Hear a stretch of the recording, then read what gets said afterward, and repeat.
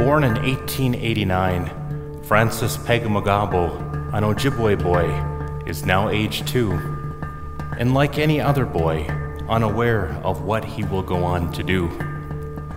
The boy, now a young man, sees that he must challenge and do battle where battle is due.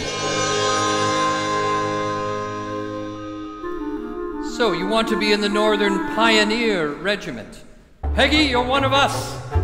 You will stay and join the fight overseas.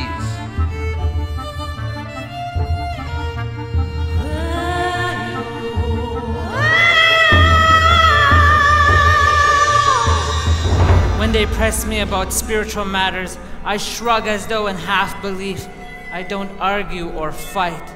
Instead, I seek balance in a world both ancient and modern. April 1919, and Francis Pegahmagabow returns a hero.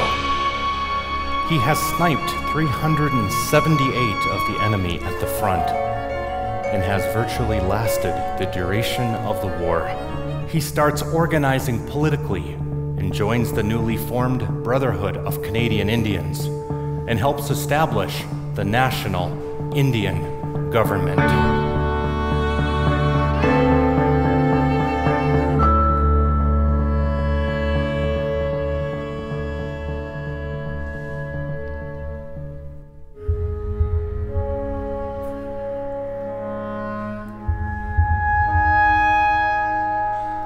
I like to spend my time with my family now.